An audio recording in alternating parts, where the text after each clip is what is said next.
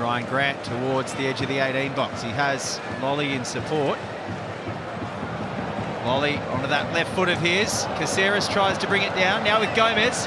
Caceres thinks about unleashing, and now Lolly does on the left foot. Good save, Young, but on the follow-up back. Oh, wonderful! Double save. And that is outstanding work from the veteran Gloveman. 79 games for Melbourne City himself. Been one of City's best so far. Caceres with a good switch.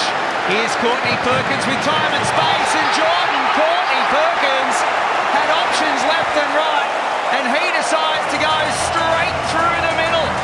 And Courtney Perkins gets his second of the season, and after a lovely switch from Anthony Caceres, he puts Sydney FC ahead. Sydney FC will continue to put pressure on Melbourne City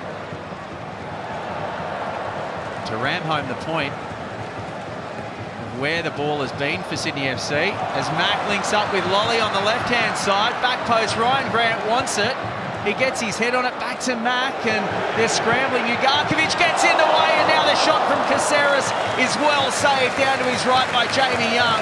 Gives away another corner, but Young had to be on his toes there to tap that one round the post from Anthony Caceres. Callum Talbot has space. Here's Naboo. Rolls the ball across the face for Matt Leckie, and that's a massive opportunity for Melbourne City. But full credit for Ryan Grant getting in the way and denying Matt Leckie from 6 yards out. Ugarkovic wasn't able to control, so Caceres links up with Robert Mack. Mack's on his left foot. Callum Talbot gets in the way. It almost loops over the top of Jamie Young. Just thinks that one up there. Let it hang. Easy for Jamie Young. Quick release for TILIO, who's quick.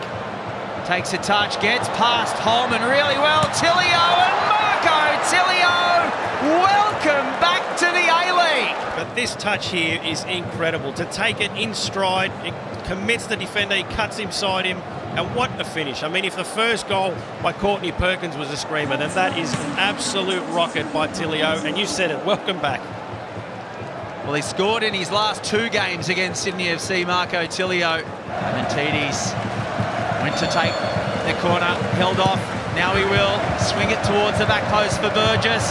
The header's there. Burgess again, and Max Burgess blasts over the bar. The volley in front of the Cove. Can't find the winner for Sydney FC.